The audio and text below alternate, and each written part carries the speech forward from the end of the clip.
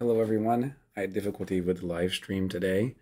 It didn't go up to YouTube for some reason, so I'm going to attempt to go through what we discussed in class. And of course, if you have any questions, just please feel free to contact me. Well, let's go ahead and get started.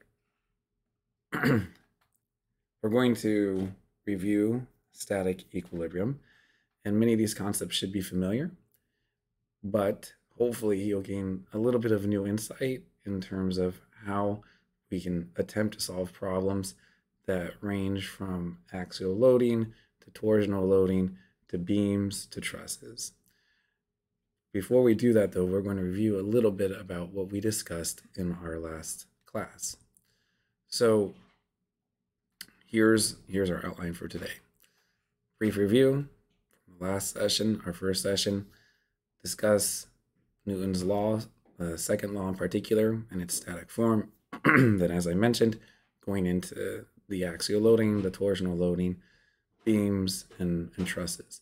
We're really focusing, though, just on equilibrium. We'll talk a little bit about deformation, but really our emphasis is on equilibrium today. The primary structures we've been focusing on have been the bar, the shaft, and the beam with transverse loading. And last time we discussed how the supportable loads that these structures might be able to withstand depends on their geometry. And we said for the bars that the amount of load that they'll be able to handle will depend on the cross-sectional area, not the length, not just a diameter, although it does depend on diameter, but it would be diameter squared if it's cylindrical. And then we also discussed how the loading, the torsional loading, or the torque that we apply to a shaft will depend on diameter, and it depends on the third power of diameter. So if you increase the diameter by a factor of 2, that's going to mean that you can probably handle maybe up to 8 times as much of the load. And with transverse loading on beams, we discussed how it's not just one parameter that dictates how much load the beam will be able to withstand, but it's the thickness, it's the width, and also how long it is. And in this case, what we're assuming is that we have a point load at the end of the beam, and the beam itself is fixed or clamped to the wall. Now, even though we're just getting started in mechanics and materials, and we haven't discussed the underlying physics and the derivations associated with these scaling laws, they are nonetheless useful and helpful in, I believe, how we're going to move forward. And it's important to note that the amount of load that a structure can take does not necessarily mean that the deflection that the structure will experience is going to scale with the same parameters. And that's one of the beautiful things about mechanics, is that we have this opportunity to go between the loads, material properties, and the resulting strain and deformation to better understand these mechanical devices. Now, we live with Newton's second law primarily, but let's just review the 3 laws. First, a body remains at rest or in motion at a constant speed in a straight line unless acted upon by a force. We often say this is where momentum comes from. So we have P here is momentum, M is our mass, and V is the velocity. The second law often is stated as F equals ma, but can also be stated as force is equal to the rate of change of momentum. And yes, P dot is really ma, and that's a typo there. There should be an M in front of the A, and it's the time-based derivative of momentum. So the third law states for 2 bodies exerting forces on each other, these forces are going to have the same magnitude but opposite directions. So we can write that in terms of F12 if you want to say, okay, one is one mass, two is another mass, you could say that, okay, one acting on two is going to be equal to the opposite of two acting on one. And if we try to think about analogies to angular rotation or angular motion, we can think there's angular momentum, and that's going to be equal to some moment of inertia times angular velocity. This is what you see here. And then the second law is where we say, okay, summation of moments, summation of torques is going to be equal to some rate of change of this angular momentum. And we describe that usually as omega dot, and then of course I is multiplied against it. That's the moment of inertia again. Now, what's interesting is that the third law, while of course is applicable to linear motion, is a little bit more complicated when it comes to thinking about what happens with rotation. And it's not a great true analogy. Yes, if you have line of action between them, and you can get some kind of equal and opposite torques or equal and opposite moments, but by and large, when two objects are interacting with each other, they're interacting with each other through force. Even when we talk about gears, which you do in design mechanical components, we think about the torques on these gears, but we get down to the tooth level or the interactive level and say, hey, this force has to be opposed by a force from the other gear acting on it. So those interactions come down to force or action reaction pairs, if you will. Forces. Pardon my hoarseness. So for us in this class, static equilibrium, we're going to be focusing on the second law. And we're going to be using free body diagrams. We're going to be focusing on action reaction pairs. And as you already know, we're going to be looking at summation of the forces being equal to 0 and the summation of the moments equal to 0. And you can write that on a vector form if you want, and then break it down into scalars.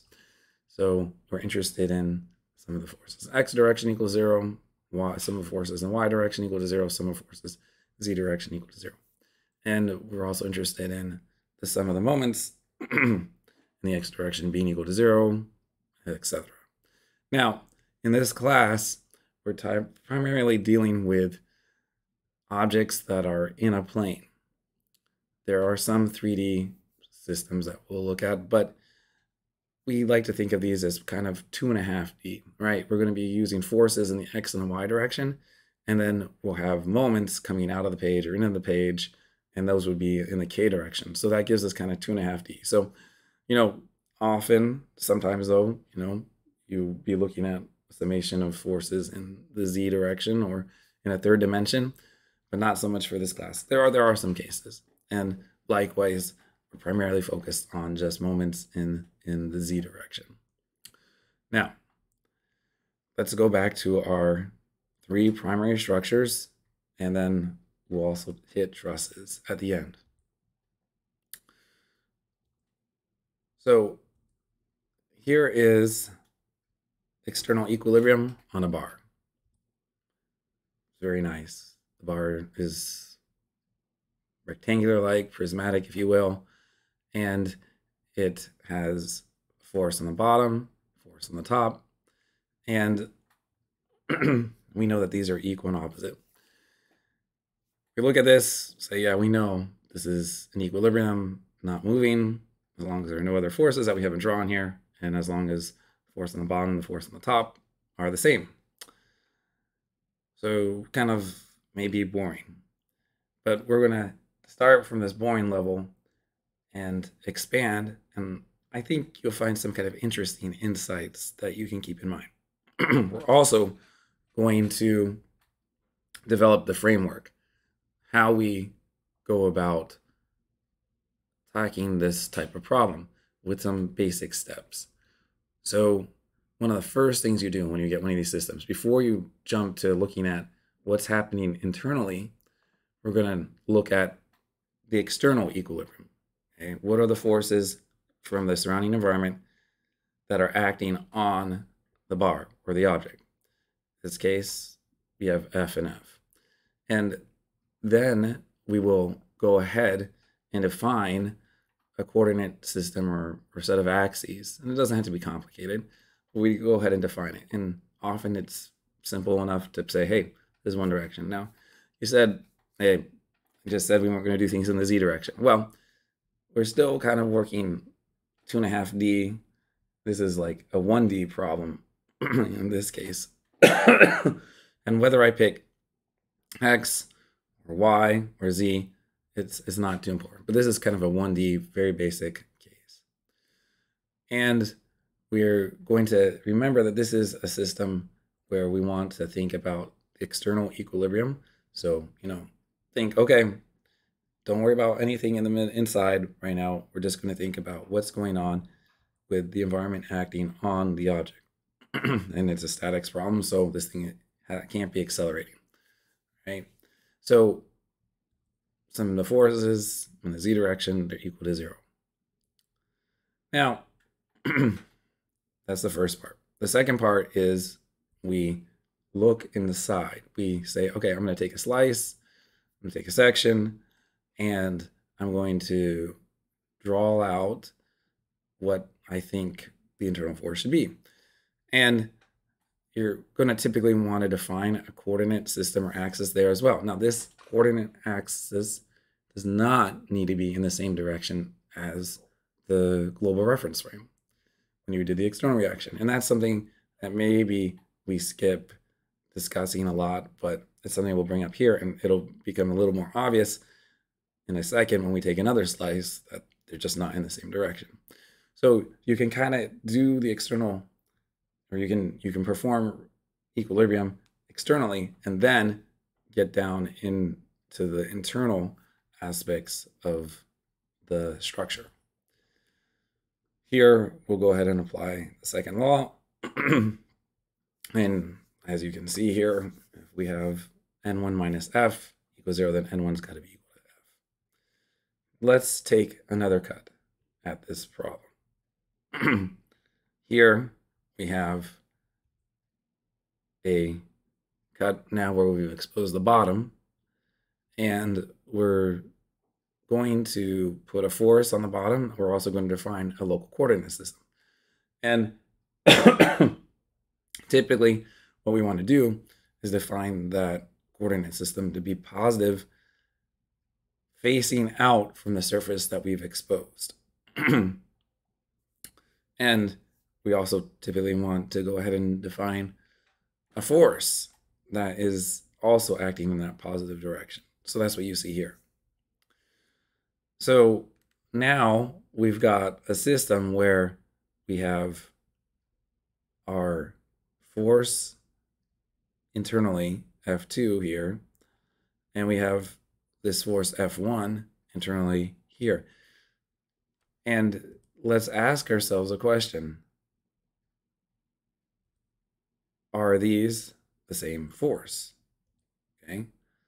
All right, we say that, okay, they're both equal to F, but are these two forces, this N2 and N1, are they the same? Are they equals? And we kind of have an inkling that sure, right? Our third law, mentality is coming in, that they're acting in opposite directions. Okay, that's fine. That doesn't mean they're not equivalent or equals, right?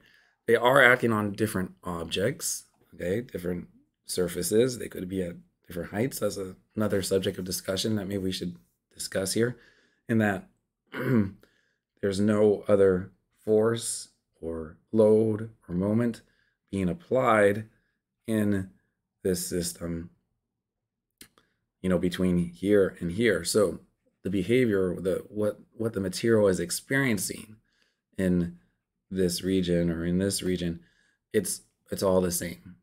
Okay, and when we discuss stress, when we discuss strain in the future, that'll be something that we describe there as well. Okay, but they are acting in opposite directions. They are equal in magnitude, and they do also essentially describe the same behavior. What does this mean? This means that that region, or those regions, are essentially the entire region between the top and the bottom is acting or is in tension, assuming that N1 or N2, or what we call F1 or F2, as long as these are greater than 0. And that means that essentially it's acting for this equilibrium, this pair of forces is acting to pull apart the material. Now, if N1 and N2 were the opposite, if they were less than 0, then the bar would be in compression and the top and bottom would essentially be wanting to get closer to each other, okay? Which allows us, or this conversation kind of allows us to think about conventions. And there are a number of them in mechanics. And some of them do not remain consistent across textbooks, across classes. So it's important to kind of agree on some of the conventions. This one, though, is pretty universal.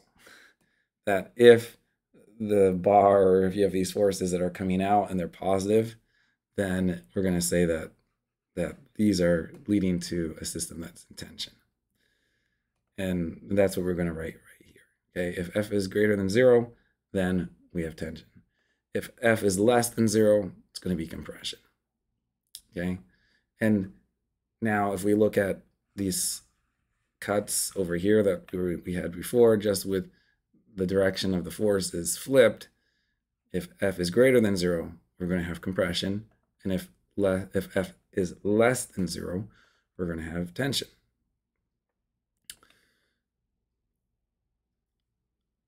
It's important to agree on these conventions.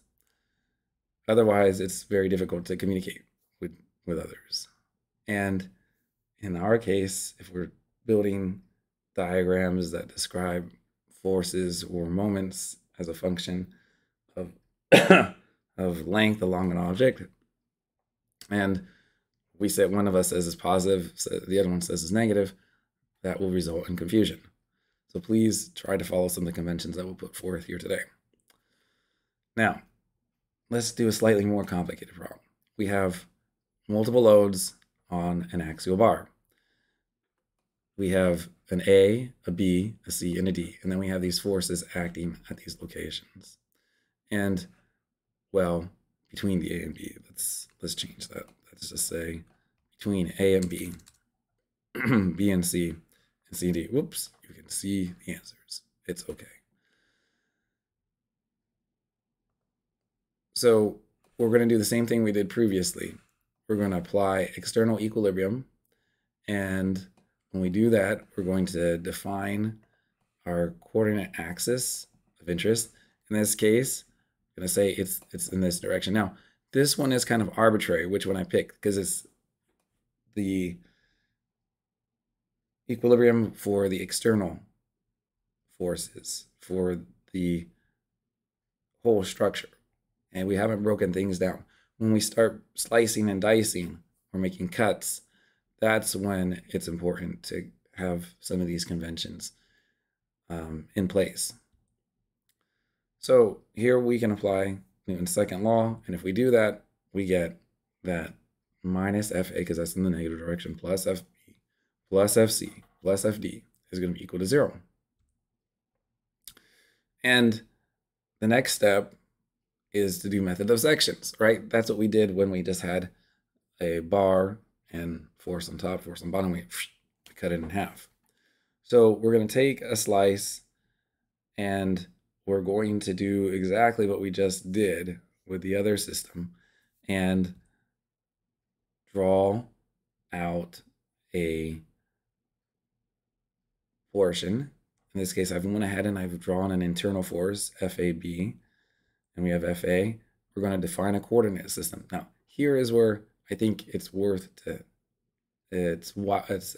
to kind of have some agreements. When you take that slice, go ahead and define the slice in that surface as having a positive direction coming out of it, as you see here with what we've written. Then go about and apply Newton's second law. Here we have FAB minus FA is equal to 0, which results in the internal force just being equal to FA. And we know that when we're kind of near the edges on the extremes, often we can ignore everything else that's happening here, as long as these other forces are behaving in a way that we have collective equilibrium. The structure is not accelerating. So let's do another slice. Let's do another cut. Here, we're going to be looking at what is happening with FBC. We'll go ahead and define this to be positive in this direction. And you notice this, they're all the same direction right now.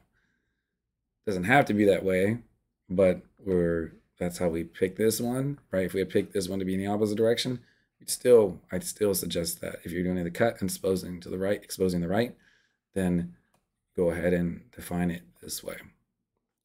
So FBC can be thought of as positive, FB can be thought of as positive, FA can be thought of as negative. And then we write out FBC is equal to FA minus FB. Let's do the next one. We're now going to look at FCD. We have FA, we have FB, FC. This is the positive direction. And we can write out the equilibrium here for FCB. And as you might guess, we don't have to keep slicing and exposing the right. We can slice and expose the left. So here is FD, right like here. And then we cut, and we're trying to follow this convention where this is the plus X on that surface, and I'm going to write an FCD coming out. And therefore, this is pretty straightforward. FCD is equal to FD. And notice we have two expressions for FCD, right here and here. But through this external equilibrium that we established, these are the same, right? FD right here can be written as FA minus FB minus FC, right? That's what you have here, FA minus FB minus FC. So these are the same, okay? And if you were interested in what's happening in the CD region, yes, if you've already established equilibrium on the whole thing, probably faster to cut and expose the left, like we did finally here. But you see, the local coordinate systems do not need to be the same as the global, nor do they need to be the same as each other for equilibrium to hold. First, apply the second law. In the end, the algebra is going to work out. So now, let's talk about torsional loading. In this case, we have our shaft. Again, first step, apply external equilibrium. We have an axis that we're going to define, and we're going to say it's coming out of this phase. Pretty much you had two choices here. We have two choices. We could pick this side and have it being positive coming out here. We could pick that side and have it positive coming out there. Either one would be fine. This is a little bit easier to visualize given the perspective with which I drew this crude drawing. Now let's go ahead and apply Newton's second law, and to do that, we just write TA minus TB is equal to 0, and TA is equal to TB. Now we'll take a slice and expose a portion of the bar. So here, this is the TA, this is the side that we had here. Notice I haven't continued to write the Z's coming out here. I'm going to say, excuse me, that it's going to be defined according to the surface that I've just cut. This is the surface, and it's going to be positive in that direction. And unlike what I did before, I kind of knew automatically, hey, there's a force coming out, so I'm just going to draw it coming out. I'm actually going to draw the coordinate system first, which is what we just did. And then after I know which direction is positive, then I'm going to define a torque, in this case TAB, that is positive according to the reference system that I've put in place. Okay, so this is plus V. So right hand rule, right, coming out. Now let's apply Newton's second law, and it's a similar story to what we saw before. We have TAB and we have TA. They're acting in equal and opposite ways, and so TAB is just going to be equal to TA. Let's take a slice where we keep the back, this back portion right here, but we now expose a face facing us. Okay, again, pick your reference system to be positive, and then go ahead and put TAB to be positive in that direction. Notice TAB, fine, but they're actually in opposite directions, the way we've drawn it.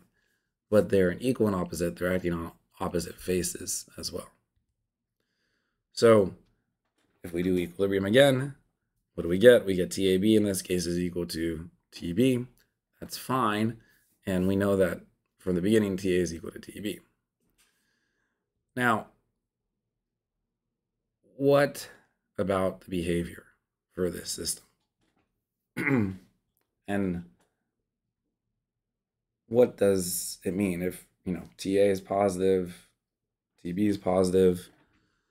Well, it means if TA is positive or greater than 0, then TB also has to be greater than 0.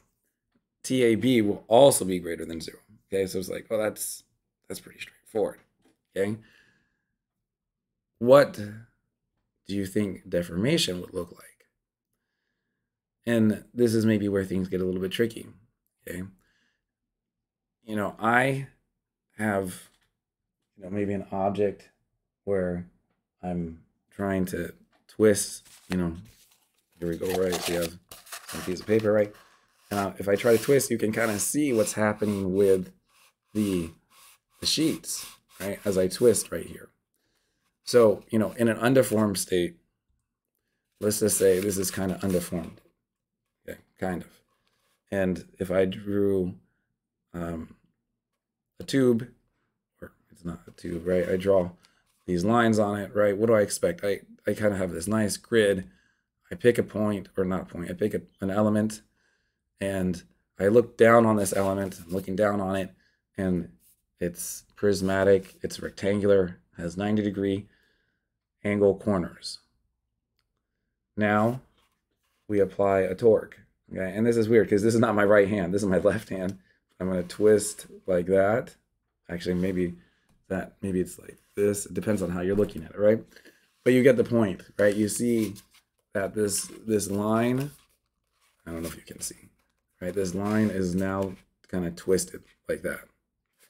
So we can draw that as follows. Okay? And I think I get confused about which direction a torque is acting in and how it's deforming the object. Okay? And so sometimes it's simpler to think about these lines, and you realize if I pick an element here and then I'm looking down and I see kind of before they were like this. Now one of them is higher than the other, right? I'm going to say this is the TA side and this is the TB side, okay? And we've drawn that there, and we can see that there's some deformation, okay?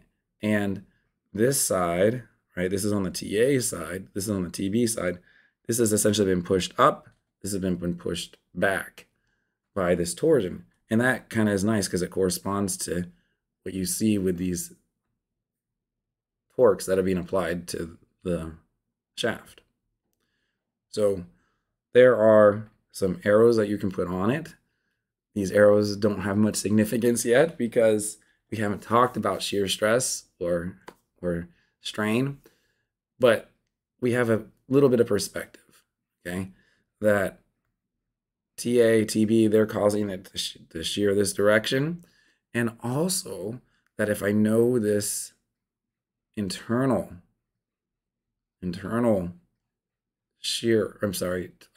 torque, TAB, right?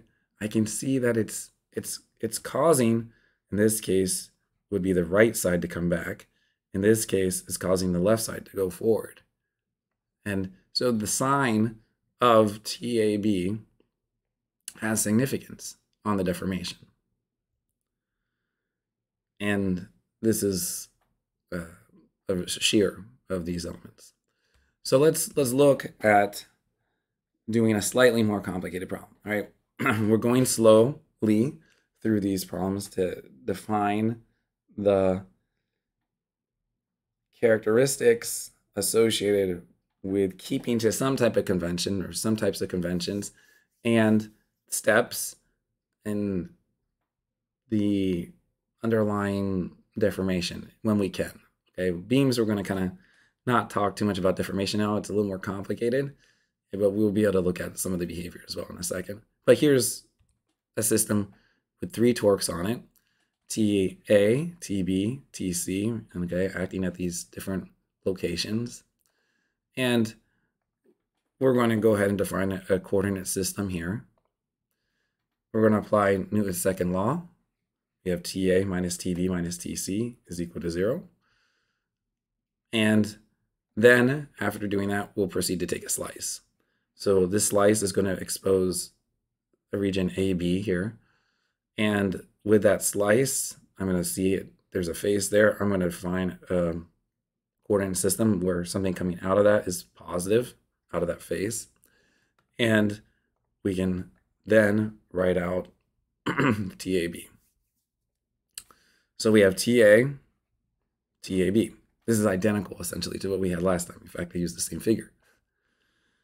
And we'll apply Newton's second law, and we have a relationship between TAB and TA, right? They're the same. Let's go one step further, right? You see now the analogous or the analogy to what we did with normal forces on the bar. We have TA, TB, and this face, again, plus E. And also notice that this Z is not the same as the global reference frame that we used.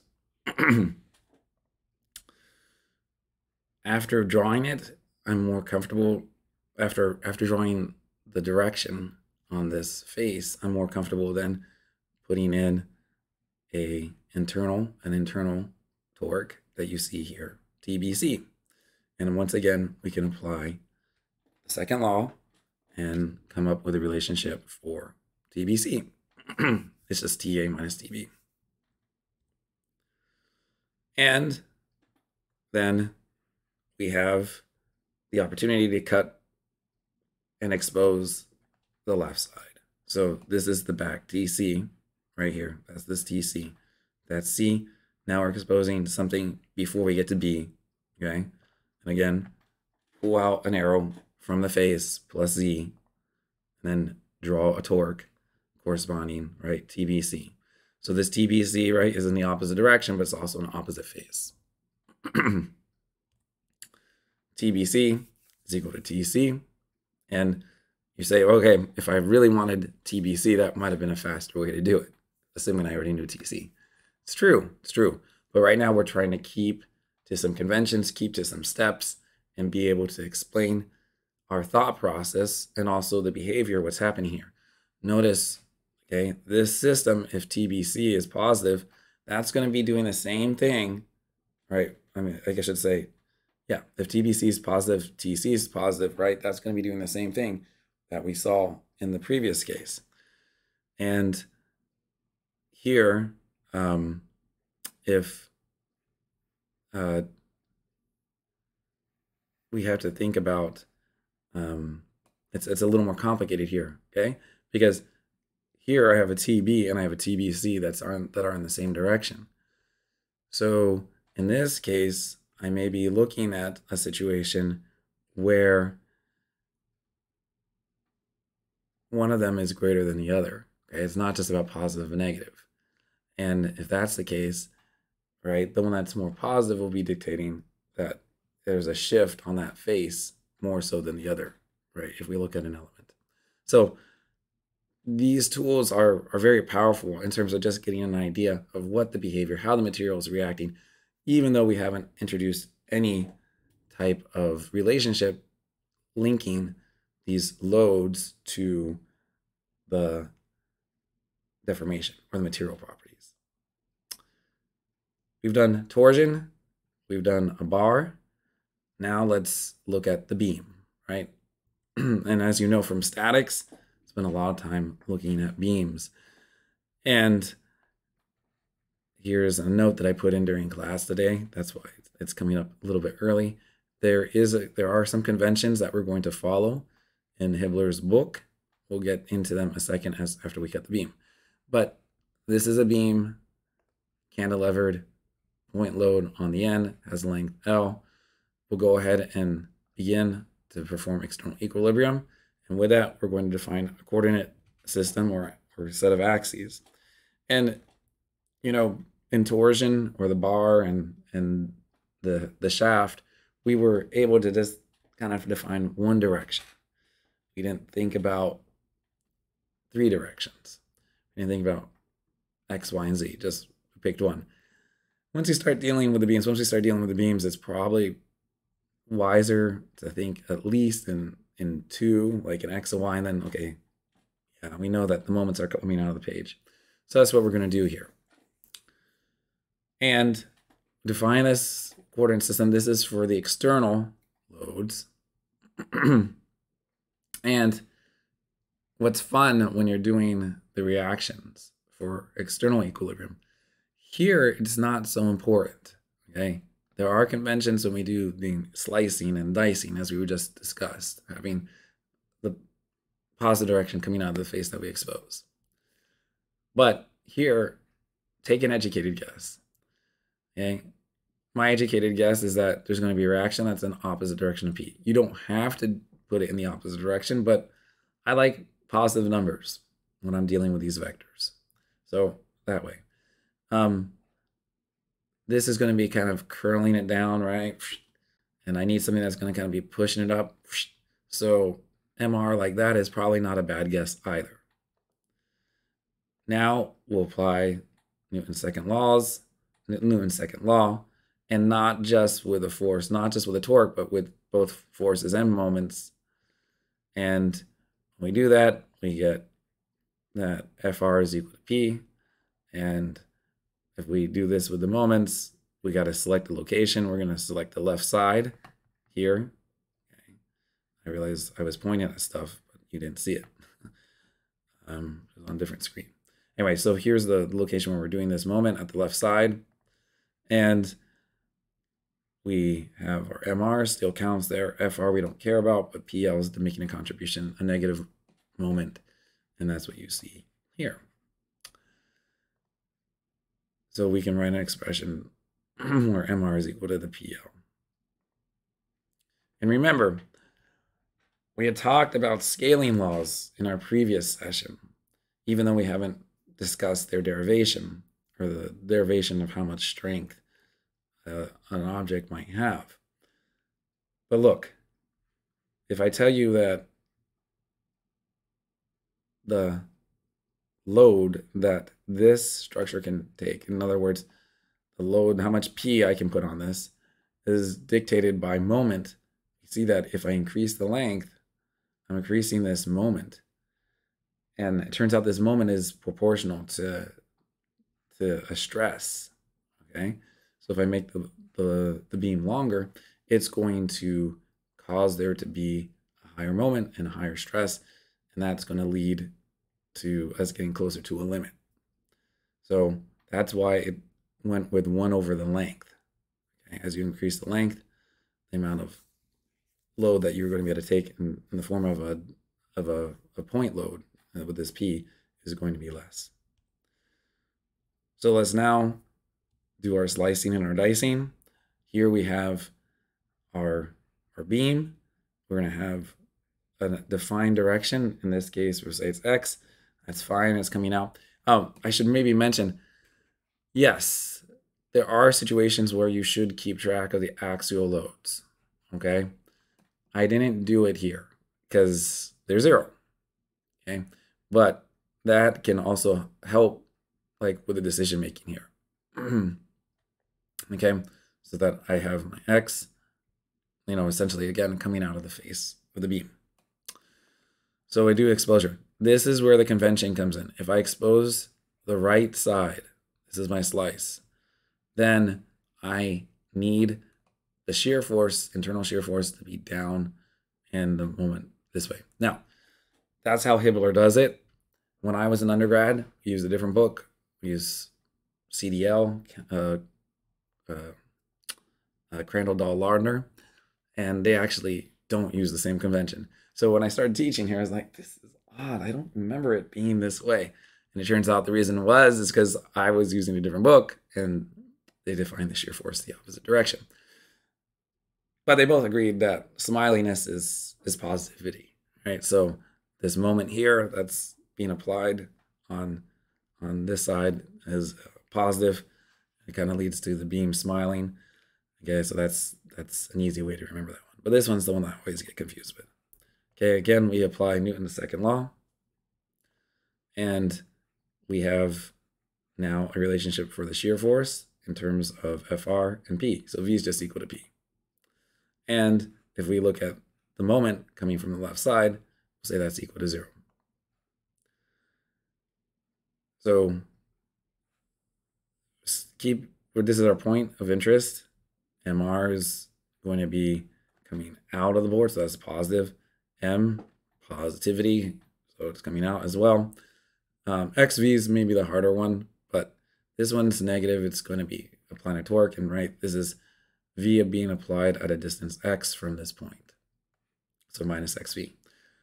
We're interested in M, so now we have an expression, because MR was defined way up here, right, PL, and XV, right, V was figured out right here. So this is an expression for the moment, internal moment.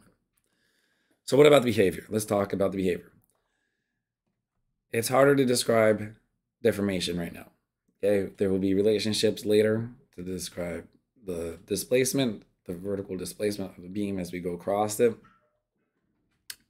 Its curvature as well.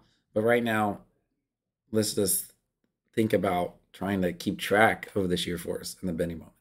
So when we do that, we often draw these diagrams, and you should be familiar with them from your time in statics, where we have shear force, bending moment, and we have some distance that we have there.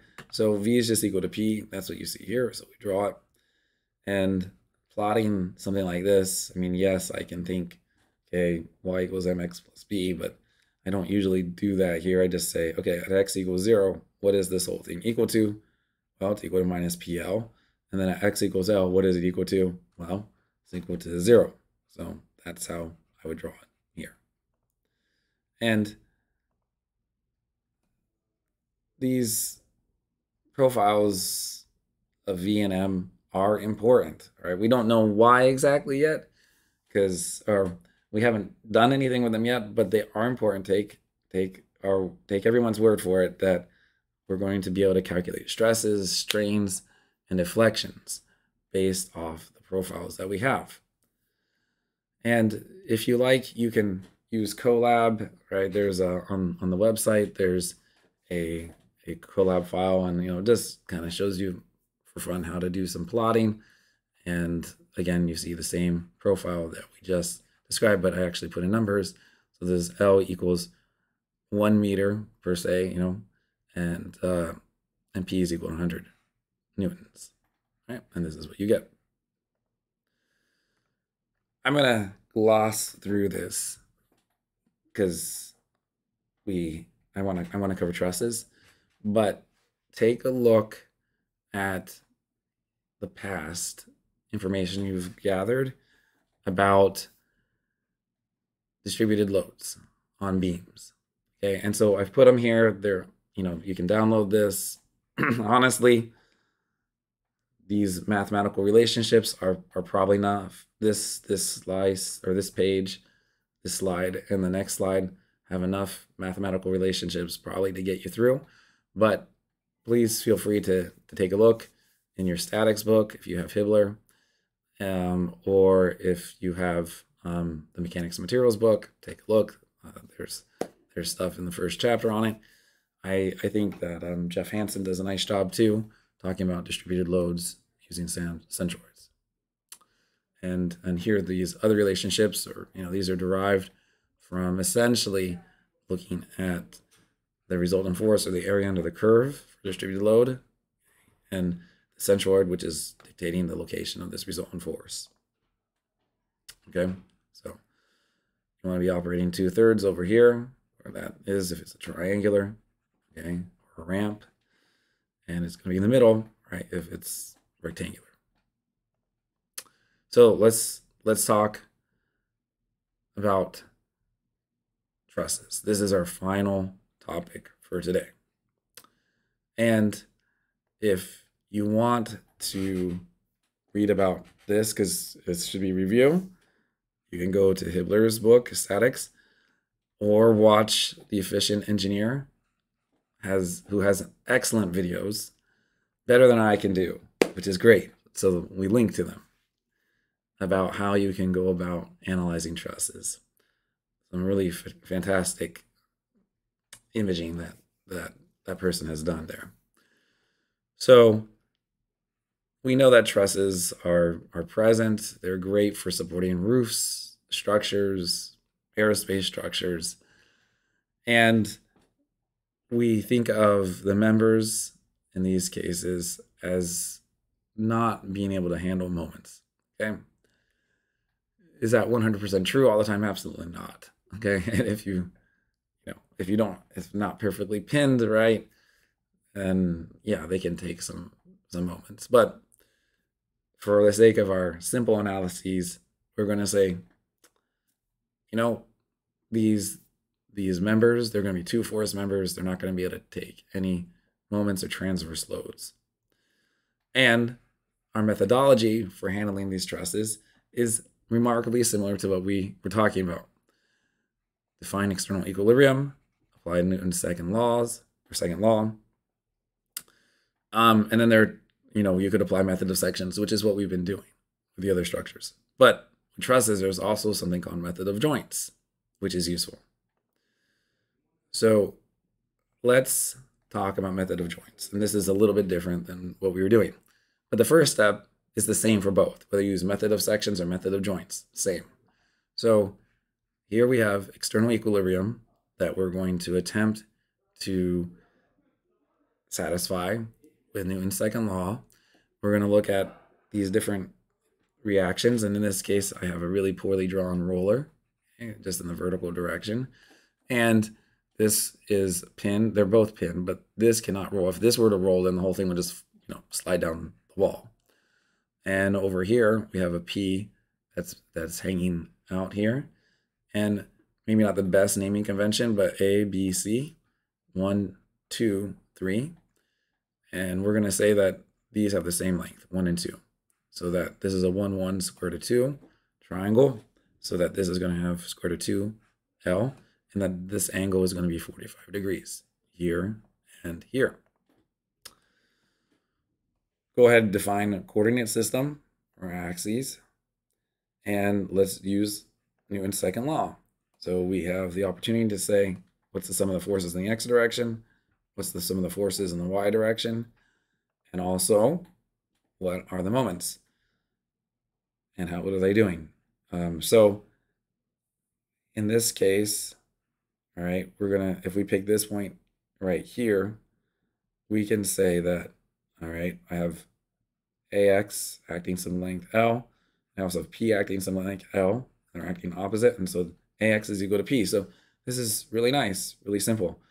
And we've now defined all these reactions based on our satisfaction of external equilibrium. Our next step is to look at equilibrium at the joints. So let's go there. We have our three members, 1, 2, 3, and we're going to look at joint A, which would be this one, joint B, which would be this one, and joint C, which would be this one. And we're going to draw some arrows. Now, the arrows that we use for the reaction forces, we want to keep those directions. And so you can see that AX, AY, those are there. But then we actually have some choices for the the members. If we draw them going away, all right, that means that those internal forces in those members are actually in tension. Okay, so there's like equal and opposite, right? This is acting this way, and that means that this joint is pulling that member. Okay, it's pulling it apart, and so got to be consistent. So if I do an F3 away from this node or this joint, I better do an F3 away from this joint as well. Okay, so that's important. I could have drawn it the other way. That's okay. But sometimes you want to take an educated guess. F3 is kind of an easy one to think about because it's like, oh, there's a force acting downward here. And this is a pin joint over here. Maybe this is going to end up being in tension. So I'm going to draw F3 that way. F1, a little bit less obvious. F2, again, maybe some type of educated guess that F2 is going to be in compression, okay, because this is kind of that force P, right? This thing kind of swinging down, around, maybe compressing the second member. And joint C, right? I just got to make sure that I'm consistent. I said, member 1, I was going to define to be in tension or kind of guess it's in tension, so I better do that. Member 2, I was going to kind of guess that's in compression, so I better do that here. And CX is the same. So now let's apply Newton's second law. So this is exactly what we just had. These are the joints. This is just all rewritten. And now we write out some equations. This is in the y direction, okay? And then substituting P for AY, so that's what you get here. This is in the x direction. When you do these equilibriums, because these are two force members, there's no moment to balance. So this is, you get what you get. And that's what we got. Okay, don't get upset. So joint B, same thing. In this case, P is in the vertical direction, so this is a Y equilibrium, and F2 and this component of F3 are in the X direction. Okay, I guess I should have mentioned, right? Should be careful about whether these are cosines or sines, right? Picking 45 degrees wasn't necessarily the best example in that case, but it makes things kind of simplistic. And then joint C, it's interesting. F1 is going to be equal to 0 because there's no other force in that direction. So this becomes a 0 force member, this one. And then this is in the X direction. These have to balance. Now, 0 force members are not unnecessary. Okay? Even though there's no force in them, they can still play an important role, either during assembly or just keeping the stability of the system, right? Making sure that this angle is more or less what it should be, okay? So that this can receive it in compression. And also, if the loads change for any reason, then maybe that member ends up bearing some of that load. So there are multiple reasons why, even though it's a 0 force member, it's still an important member of the system. Do you expect that member to be the one to fail first? Probably not, because it's a 0 force member. Now, this is just rewriting what we have here and then doing some of the algebra. So we can figure out, all right, AX we already knew was going to be P, that's over here. So we can now drop in F for F3. These guys, they all combine to get F2 is equal to P. So we're pretty much done. All right, we have F1 is equal to 0. That's a 0 force member. The F2 is equal to P, and F3 is equal to square root of 2P. Now, if, I guess, well, maybe I'll jump over here. This is the F1 is equal to 0, so this is a 0 force member. Remember the direction that we defined F2, or not just F2, but the direction that we choose going into or out of these nodes is important. And if we have a positive value like F2, assuming P is positive, then F2 will be positive and it's going to be in compression, okay, because of the direction that it's acting on that member. So it's, we have the arrow going into the node, right? But then there's going to be an arrow going into the member as well. Number 3, F3 is equal to square root of 2p. All right, so in that case, look, we drew it away from the nodes, so that means that that's going to be in tension. In Colab, I went ahead and solved this very kind of simple system of equations, right? And this shows how you take these equations and rearrange them so that you can have kind of an A matrix. Whoops, I didn't draw on the X. Shame, shame, shame.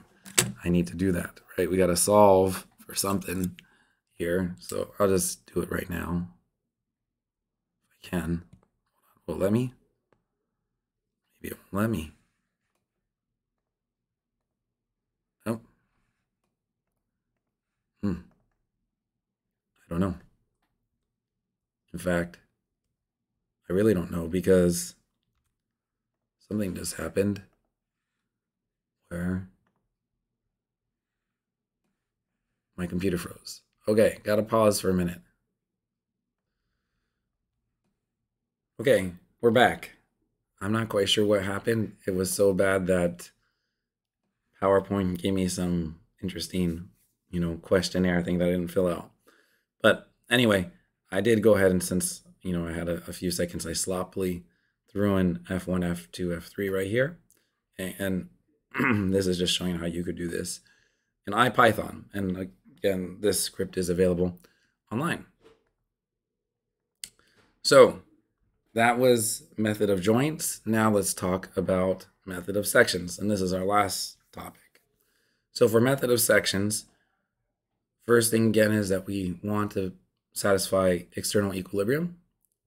And when we do that, we have the same thing that we had previously when we did method of joints. Now, then we do some slicing and dicing. What are we doing? We're trying to slice the truss in such a way that we expose members and we can then see into those members. We can do this cutting a maximum of 3 because we have 3 equations for equilibrium. Summation of forces x direction, summation of forces in y direction, and summation of moments about the z, at least for a planar system. So in this case, I can slice 2 here as a starter. It means I'm not going to be able to figure out what's going on in member 1 unless I do another slice for shadowing. So here we have our exposed member, right, like this, and our exposed member 2. This is member 3, member 2. And we're going to go ahead and write forces. Again, we can kind of guess this is going to be in tension. I'm going to guess this is going to be in compression. Apply Newton's second law in the x direction and the y direction. And because there are only 2 members here, we don't need to apply equilibrium for the moments. And with just a couple steps, we got relationships for F3 and P and relationships between F2 and P. This is compression. This is tension. So this is pretty fast. If I just needed to know the internal forces on those 2 members, I'd be done. And that's kind of the nice thing about method of sections. It gets you answers pretty quickly just where you slice. Method of joints kind of like, hey, I'm going to solve the whole system. I'm going to determine the internal forces in all the members. My method of sections is more of a pick and choose type technique. So let's choose another region to do a slice so that we can get member 1. We already know it's the 0 force member, right? But then it becomes obvious. We do this cut. Look, P and P, they balance out here. F1, it has no one to play with. So it's just going to be 0. And that's the same result that we got previously. So here are some takeaways just for the method of sections and method of joints. they're both capable of revealing forces inside the members. So that's very nice. And as we mentioned previously, method of section or sections can be useful when we want values in a few members instead of solving for all the members, which is what you would do in method of joints. Method of joints, right? You might plug things into a big matrix in a computer and let it solve. So here are the takeaways for today. Methodology, or our methodologies involve looking at external equilibrium first. Define a coordinate system or axis or axes. Apply Newton's second law. If it's a bar, then you've only got forces to worry about. If it's torsion, a shaft, or rod or shaft, however you want to look at it, then you only have torques to worry about. And if it's a beam, well, you better worry about moments and forces. Typically, we use method of sections, all right? And that's where we, again, define another coordinate system. We apply Newton's second laws. But if it's a truss, we could also use the method of joints. And then we apply Newton's second law. But in that case, we're only summing forces because those are two force members and they can't handle moments.